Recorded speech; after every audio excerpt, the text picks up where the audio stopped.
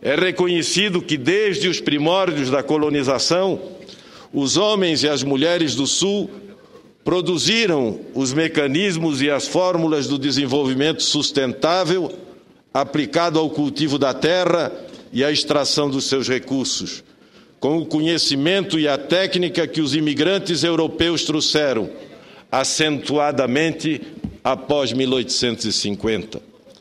O arraigado espírito associativista foi transformando a vida das incipientes comunidades. Da cultura de sobrevivência foram surgindo os núcleos do cooperativismo, a forma organizada de uma política permanente para o melhor cultivo, colheita e armazenagem dos produtos. A terra que produzia foi se amoldando pela mão do homem. Surgiam os plantéis de suínos e aviários, a se somar à atividade mais antiga da criação de bovinos e ovinos. Embora a convergência, a similaridade de formação humana, as características territoriais de cada estado propiciaram a definição de vocações locais e regionais. Vocações que induziram arranjos produtivos perfeitamente definidos, que, no entanto, precisavam de fomento para se desenvolver e se firmar como economias organizadas.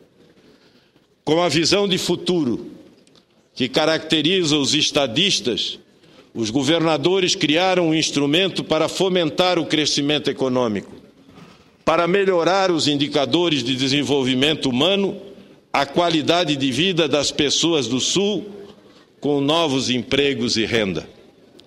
Desde então, o BDRE já contratou 65 bilhões de reais em investimentos. Só no último exercício foram liberados 1.850 bilhões de reais.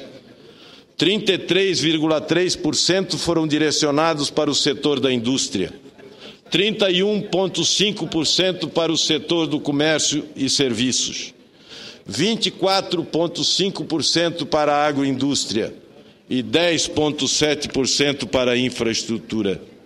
Apenas em 2010 foram carreados 236,3 milhões de reais em ICMS para os estados do Sul. Isso significa cerca de 1.400.000 empregos gerados historicamente. Significa renda e bem-estar para